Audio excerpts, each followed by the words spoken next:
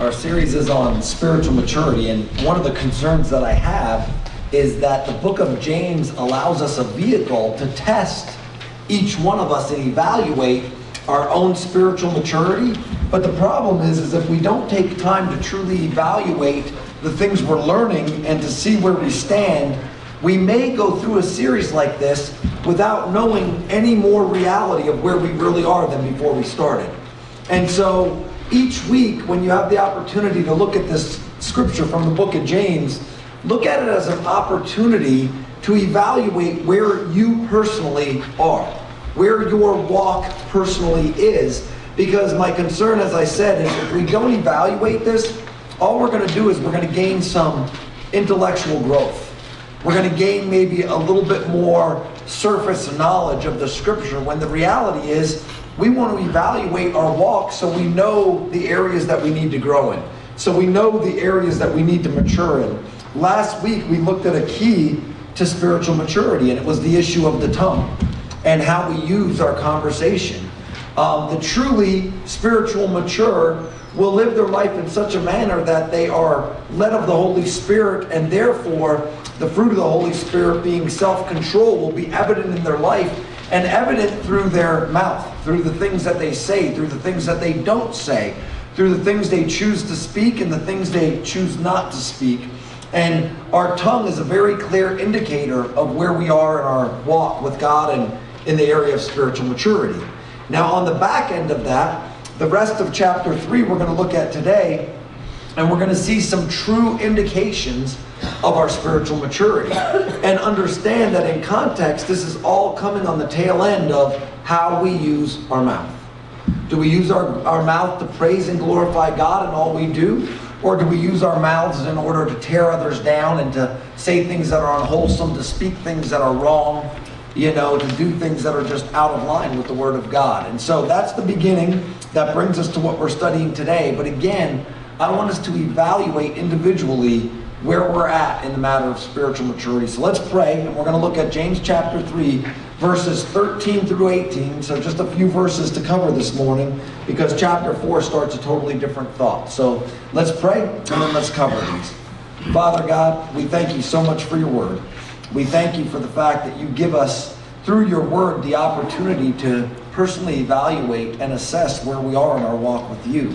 And I pray, Lord, that as we make those assessments, that we'd be encouraged by where we're growing and by where we're demonstrating maturity. And I pray, Lord, that we would be challenged where we're not, where we're walking in spiritual immaturity, that we would be challenged and called by you to grow and to mature in those areas. I pray, Lord, that you would enable us through the power of your Holy Spirit to overcome the areas of struggle in our life. And I pray, Lord, that you would also strengthen us to be strong in our walk, to be steadfast in our walk, to persevere, and that we would not be discouraged, but we would be overcomers in these areas of struggle. Lord, I pray that you would make the sin in our life evident, and that we would be willing to change and walk away from it. I pray, Lord, again, that we'd be encouraged in the areas where we're walking rightly with you. And I pray, Lord, for the areas where maybe we're uncertain about where we really are in our walk with you, that you would make that clear to each and every one of us, and that in our heart we would be willing to do whatever it takes to be closer and walk in a way that more glorifies you. In Jesus' name, amen.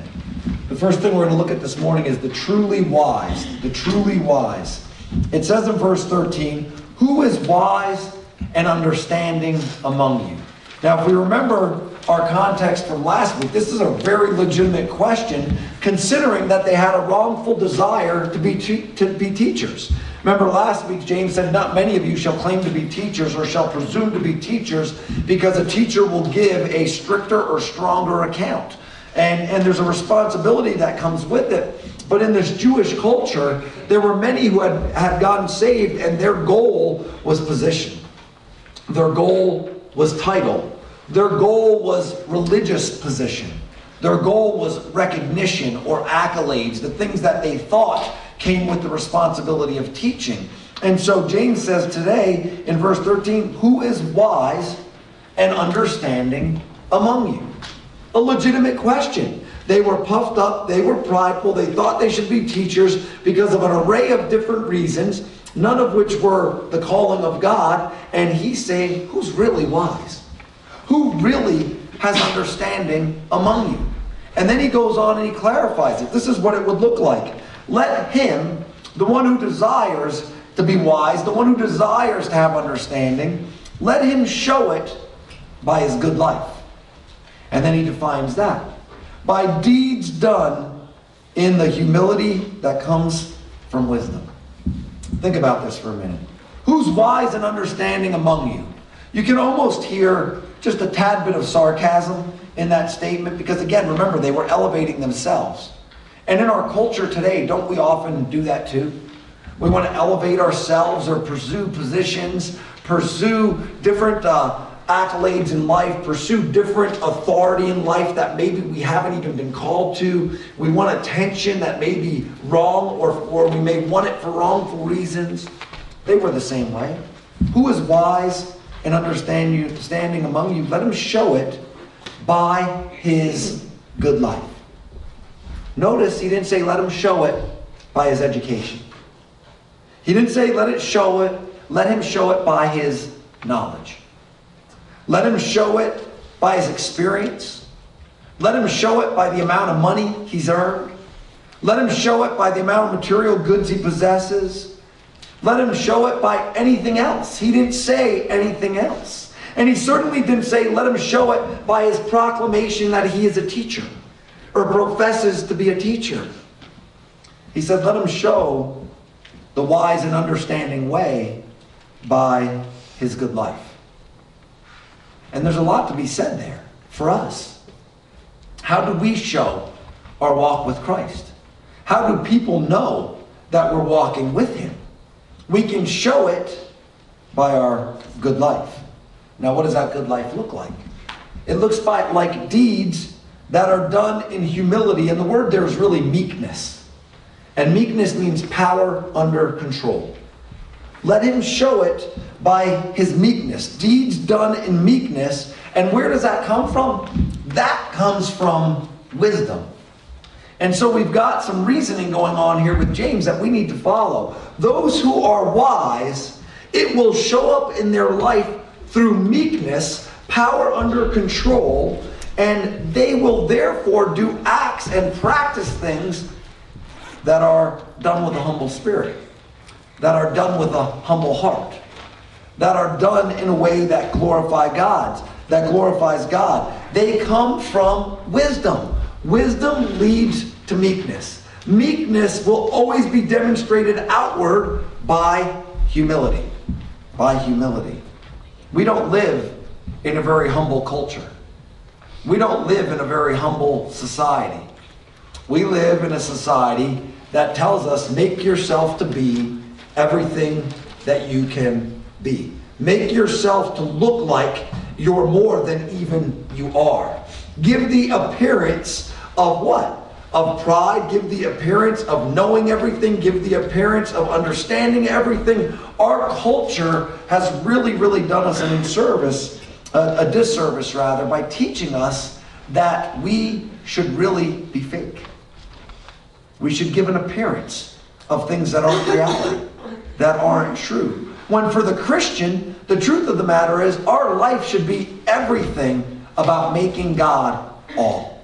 About making God large. About making God the source of knowledge. About making God the source of wisdom. About making God the source of every blessing we have. About giving him all glory in everything we do. And yet it's often opposite, even among us as Christians. How often do we struggle with pride and saying, look what I've done. Look what I've accomplished. Look what I've been able to do. Look at the things I've been able to walk and do in my life. Now, it's okay that we do things. It's okay that we accomplish things. In fact, we're called to. But we're called to do it in such a manner that everything we do and everything we accomplish points back to who? To the God that we serve. To our Lord Jesus Christ. And those who are truly wise will be acting and doing good deeds in a manner of meekness. Power under control. Power under control. The great example of meekness is always the racehorse. It's a 2,000-pound animal that if out of control can do great damage and do great harm to everything and everyone that's in its way. But yet that racehorse, that thoroughbred, when under control of a proper trainer and under the control of a proper jockey, does what? Looks majestic as it runs down that track in the exact manner that that jockey wants that horse to go. That's the example of meekness. Power that is harnessed. Power that is under control. Power that knows when to display itself, and power that knows when to hold itself back. Those are the kind of deeds that the mature carry out. So who is wise and who is understanding among you? Let him show it by a good life. By deeds done in the humility that comes from wisdom. How many of you recognize with me that humility, meekness, is sometimes a tough thing to do in our own lives? It is. We get something done, we accomplish something, and there's that instant that comes with it. Look what I've done, look what I've accomplished. When really, I know we can't evaluate a person's Christianity by if they point to the sky or not, but really, that picture of what these athletes are doing these days when they score a touchdown or hit a home run and pointing to the sky, really, that is a slight picture of what we should be doing all the time. When you have a great accomplishment at your workplace or in your company, why are we not pointing to Christ? And I'm not talking about literally standing there and doing this, but why are we not pointing and saying, look what my God's done in me. Look what he's done through me. Why are we not down on our knee, praying in the midst of a great accomplishment? Why are we not on our face, crying out to our God and saying, my God, I could not have done this apart from you? Why are we not in our conversation, rather than saying, hey, look what I've done, saying, look what my God has done in my life and in the life of my family, or in my company, or in my workplace, or in whatever it is, in my hobby? Why are we not quick to respond with the statement of, look what my God has done. Look how my Lord has blessed me. And I know at times we are, but is it not true that we could do a better job of that? Is it not true that we should take less credit for the things that are going on in our life and give more credit to the one who created us and the one who has said that he has ordained from before time the good works that we're doing right now? If that scripture from Ephesians is true, that he has ordained from before time the good works that we're doing now, then who is it that empowers us in those good works? It's him. And that's that picture of meekness. That's that picture of humility that we need to understand. Look at Matthew 7, verses 24 to 27. Therefore, everyone who hears these words of mine and puts them into practice. You see, that's what we're about as Christians. That's what we should be focusing on. It's not just learning the words, but it's putting them into practice. It's like a wise man who built his house on the rock. The rain came down, the streams rose, the winds blew and beat against that house, yet it did not fall because it had its foundation on the rock. But everyone who hears these words of mine and does not put them into practice is like a foolish man who built his house on the sand. The rain came down, the streams rose, the winds blew and beat against that house, and it fell with a great crash. How many great crashes do we need to see in the lives of those who proclaim the name of Christ before we recognize in our individual lives that we better not just know the word, but we better practice and do what it says? And the spiritually mature do just that. They practice what it says. My heart breaks at the thought of how many people in our country and in our world think they're okay with Jesus Christ because they said some prayer 20 years ago and have never done anything with it. My heart breaks because there's more to it than just saying I accepted Jesus in my heart. That is not good enough. That is not the standard that he called us to. He said that he wants to be Lord and Master of our life. And that means a submissive heart that says, you're my all, and all I do is for you. Now I understand that's a process rather. And we must progress in that direction. I understand that. But I do. My heart breaks time and time again when I see people consistently live their lives in a manner that opposes the scriptures, but yet they think they're okay in Christ. The book of 1 John clearly states that those who are truly in Christ, the general practice of their life will be one of righteousness. Now, doesn't mean anybody in here is perfect. We're all very far from it. But it does mean that we are growing towards more righteous decisions each and every day in our life. And we need to see that. Back in James chapter 2 it says, "But someone will say, 'You have faith, I have deeds. Show me your faith without deeds, and I will show you my faith by what I do.'" Genuine faith will always show itself, if you remember when we studied this a few weeks ago, in genuine works. In genuine works. Now don't be too quick to over-evaluate this again, because some genuine works will never be seen by others if we do them rightly. So you are to evaluate your own life. I can't evaluate your life for you. You can't evaluate my life for me, although you can help. We can be tools in each other's lives. But truly, we have to get humble before a holy God and say, "Lord, please show me my life. Show me my heart. Show me where I am living in a manner that pleases you, and show me where I'm living in a manner that is displeasing to you, that I might change it."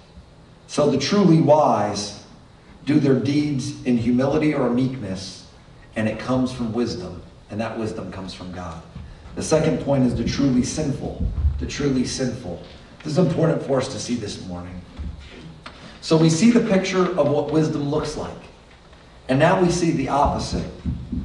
"But if you harbor bitter envy and selfish ambition in your hearts," these two areas of sin, I believe, are critical for us to recognize. Because when we don't recognize bitter envy and selfish ambition, they destroy us, and they destroy us from the inside out. I believe these two areas are two of the most dominant areas of destruction within the life of the Christian, the true Christian.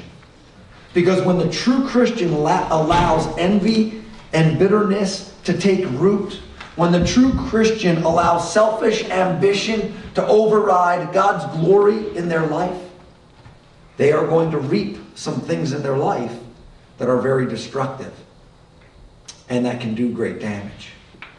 And I sit back sometimes and observe the results of this in lives of people who I know are truly in Christ. I've seen them demonstrate fruit in their walk, but yet they've allowed themselves to get harboring, holding on to, grasping and not letting go of bitter envy and selfish ambition. And I watch the wheels come off. I watch their whole life fall apart. And they can't seem to look inside to see what it is that's causing the problem. And I hope that that's not any of us this morning. Bitter envy. Think about those two words together. An envious heart. One who wants what others have. One who desires what God has not given to them. One who has a bitterness that wells from within towards others because of God's blessing in their life. When we think of it that way, we think, how foolish is that? But yet how easy is it to fall into an envious heart? How easy is it to look at that married couple that seems to have everything perfect when it may not be perfect in your life and say, "Man, I wish I'd have that. That part's okay." But then when it turns to, "Man, I wish I'd have that, and why in the world do they have that? Why have they been blessed with that and I haven't? Look at how good things are for them, and it's not that way for me. Why do I deserve this?" You see, that's the way that bitter envy sneaks in. And it sneaks in sometimes by looking at success of others. We look at their life and we say, "Man," at first we say, "Man, look at how successful they are. Look at You know, they've got the perfect job or a company. They've got the financial security. Look at the toys that they have. And we say, man, that's great. And then it turns to, why don't I have those things?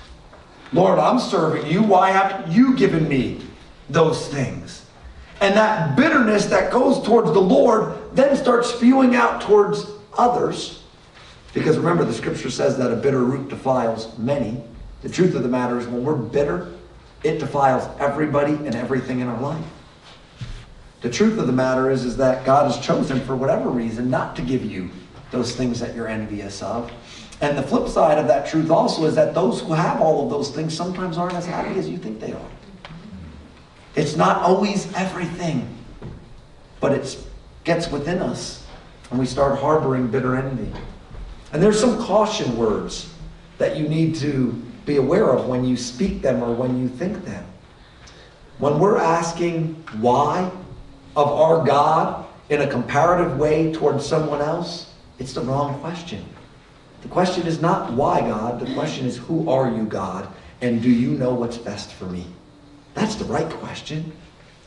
It's not why do they, or why have they, or why would you give to them. The question is, God, you know what's best. Maybe if you were placed in that situation, you wouldn't handle it well. Maybe it would cause some great destruction in your life. But we've got to watch bitter envy. Why is so-and-so in that position? I've been with this company for this many years, and why in the world am I not in that position? I work harder than they do. I try harder than they do. I know more than they do. Have you ever had those kind of thoughts? We must take every thought captive and make it obedient to Christ. Because if we don't capture that thought, it will lead to bitter envy. And bitter envy leads to inner destruction. But that second one is selfish ambition. And this is the one that I believe we've Christianized the American dream. We have taken the American dream of wealth, health, prosperity. We have taken that dream and we've tried to bless it with verses and say it's okay for us to have selfish ambition. It is not okay for us to have selfish ambition. It is only okay for us to have a perspective of, I'm going to do what I'm going to do to God's glory. I'm going to accomplish what I can accomplish only in the power and the strength of our Lord. And that's a fine line, isn't it? Sometimes it's hard to distinguish between what am I doing in my own strength and what am I doing in God's strength. And one of the good ways to evaluate that is by looking at who's receiving the attention. I have to look at that in my own life. Who's receiving the attention when I do this? Is the attention being directed towards me, or is the attention being directed towards my God whom I serve? And what can I better do to make sure the attention goes in the right direction? Because it's very easy to like, through selfish ambition, the attention that's brought to you when you accomplish good things, or supposedly good things. Now, the scripture doesn't say be lazy. The scripture doesn't say just sit back and say, okay, God, whatever's going to happen, I'm going to let it happen. The scripture says work in such a way as if you're working for the Lord. So what does that mean? That means give it everything you've got, but do it in a manner that glorifies Him. And don't pursue, through selfish ambition, the things that will lift and exalt you, or lift and exalt me, but what's going to lift and exalt the name of Jesus Christ high. This scripture is important. But if you harbor bitter envy and selfish ambition in your hearts, we'll look at the result in just a minute. But listen to these scriptures. Proverbs 14:30. A heart at peace gives life to the body. Don't miss that. A life, not that is peaceful, but a life that has a heart that is at peace no matter what our circumstances are. It doesn't mean everything's peaceful, but it means we are at peace in our heart no matter what our circumstances are. That gives life to the body. In other words, there are physical, positive results to having a proper peace that comes from your relationship with Christ. No matter what circumstances you're in. No matter what situation you're in. But envy rots the bones. I've never understood, seriously, the concept of envy. Not that I've never been tempted by it. I've just never understood it. We're envious of others, thinking that somehow it's actually going to bring harm or do damage to them, when the reality is the only person it's corrupting at the core is us. And there are physical effects. Envy rots the bones. Now, I'm not saying that we should literally translate that your bones are going to break down because of envy, but I don't think we should ignore the fact that there's a physical effect to envy in our lives. I think we'd be foolish to ignore that. It destroys us, the picture is, from the inside out. It breaks us down at the core of our being. And how many of you have held envy for any period of time? When you have you not seen the results? All of a sudden, it just kind of lights up and you see it clearly and you're like, wow, look at the damage that has been done. And the majority of the damage is internal, although it never stays internal. It does go external and affect others. Look at Proverbs 27 and verse 4. Anger is cruel and fury overwhelming. But who can stand before jealousy? Now, if we would list those three things, anger, fury, and jealousy, how many of us would think that jealousy would do the most damage? We wouldn't. We would probably go fury, anger, jealousy in most of our lists. Oh, but anger is cruel. There's damage that comes by it and through it. And fury can be overwhelming. But who can stand before jealousy? And the rhetorical answer is no one can stand before jealousy. It does great damage. And jealousy and envy are hand in hand. They go together. Look at 1 Corinthians 3:3. We studied this just back a few months ago. You are still worldly, for since there is jealousy and quarreling among you, are you not worldly? Are you not acting like mere men? So how did Paul attribute the actions of jealousy and quarreling among the believers? He attributed it to worldliness. You're just like the world. You're not living by Christian values. You don't have Christian actions in place. And there's great damage that comes by it. We know that. Just look at the Corinthian church. It was almost destroyed because of these things. And then in Galatians 5:15, if you keep on biting and devouring each other, watch out or you will be destroyed by each other. That's written to the churches in Galatia, the region of Galatia. It's written to churches, to believers. If you keep on biting and devouring each other, we really do a lot of harm to each other, don't we? As Christians. We do. We do great damage to each other. We should be in the business of building each other up and edifying each other and making each other glorify God more in their lives, helping each other to do so. But yet we bite and devour each other. And if we aren't careful, we will literally destroy each other. And envy and selfish ambition do that. Envy in the state of looking at others and saying, I don't have what they have, so I'm going to bring you down. Now, we may never verbalize that, but that's what envy does. That's where it goes. When we harbor bitter envy, it's about bringing other people down so that we might feel in some warped way lifted up. It doesn't work. It never has. And selfish ambition says, I'll step on anybody I have to get where I want to go. Doesn't matter who it is, I'll step on you. I might do it with a smile on my face, but I'm going to step on you. And I'm going to bring damage to you so that I might be lifted up. And through that, we can destroy each other. Galatians 5:26, just a few more verses down, says, let us not become conceited, provoking and envying each other.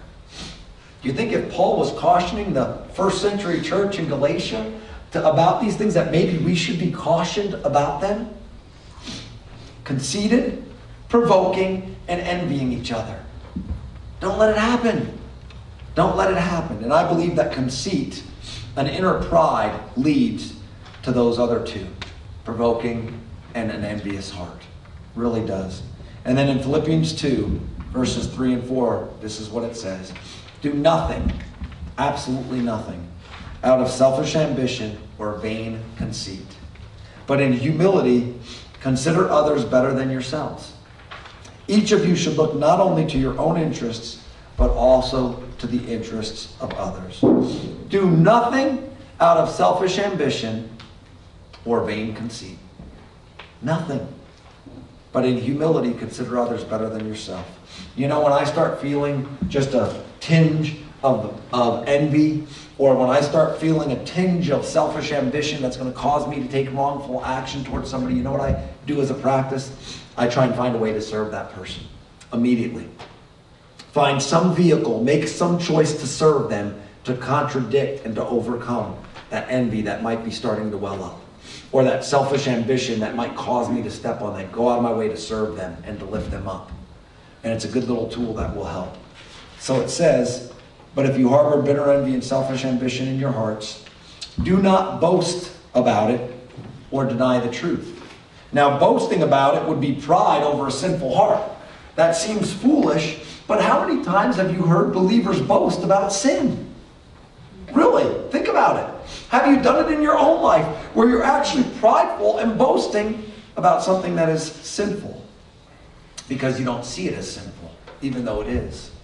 And denying it would be ignoring the truth and the reality of the situation. So if you have bitter envy, if you have selfish ambition, don't brag about it. That's foolish.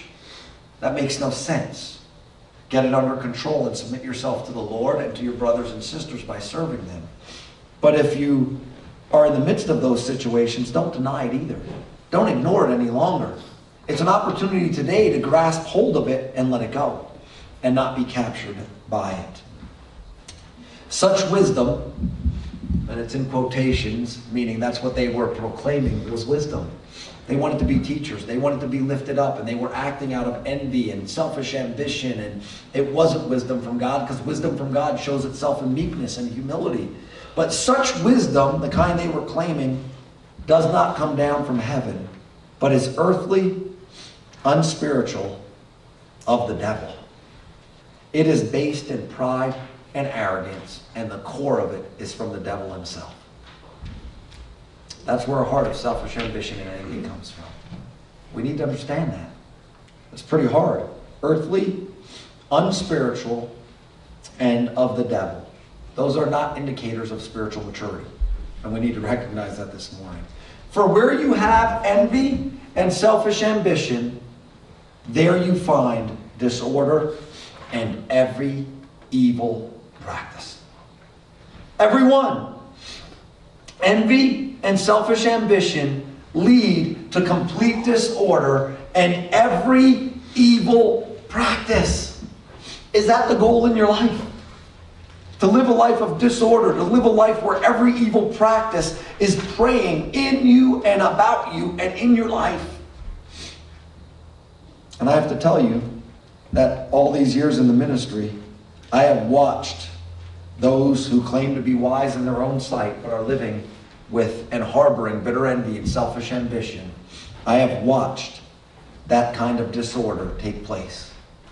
Chaotic disorder. And I have watched literally every evil practice, everything you can imagine, come out of lives that are stuck in harboring bitter envy and having selfish ambition that will step on anybody. There's no limit to it. Every evil practice. Let's evaluate that and make sure that's not us, that that's not you, that that's not me. Last section, the truly righteous. Here's what it should look like. But the wisdom that comes from heaven is first of all pure. Pure is a good word, isn't it? Pure gold. Do you get more money for pure gold or pure gold that's mixed with something else? When I go to Van Gundy's on a weekly basis, I can tell you I get more money for number one bright copper than I get for brass. Copper mixed with something else. But so often we settle for the mixture. We settle for a little bit of godliness with a whole lot of ungodliness. We settle for things that aren't pure and holy and righteous and good. But the wisdom that comes from God, the spiritually mature, will live a life that is first of all pure, undefiled, not stained, seeking purity and holiness. And then it's peace-loving. Remember, peace within is a good thing. It brings about life. It gives life to your body. But you can't have peace within if you're living a double life. There's no peace at all when you're living what you're not saying you're living. When you're living in a way that's contrary to what you're saying you are and what you're about. But wisdom from heaven is pure and it's peace-loving. It grasps onto peace and it creates peace. It is a peacemaker lifestyle. And it's considerate. It's so annoying when we as Christians are inconsiderate. It really is. Little things. You go to a restaurant and you have a waiter or waitress that waits on you and serves you well, and Christians are inconsiderate. They don't tip. We're cheapskates at times. We should give the best tips. We should be the best example of servanthood. Everywhere we go, everything we do. I know that's just a trivial example, but it's inconsiderate. We're inconsiderate of others at stoplights and stop signs. What do? We gun it through there rather than letting somebody go in front of us. We cut them off on the highway. It's inconsiderate. And we do it with a fish on the back of our car. You know? It's inconsiderate. We race to get the best seats at some venue that we're going to rather than giving that seat up to somebody by serving them. We step on people. But the mature Christian is considerate and submissive. We looked at that in Ephesians 5. Submit to one another out of reverence for God. The mature Christian is submissive. Doesn't mean they're weak.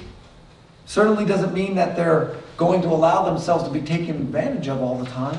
But it means that they're willing to submit to others if that will bring more glory to God. Full of mercy and good fruit. Full of mercy and good fruit.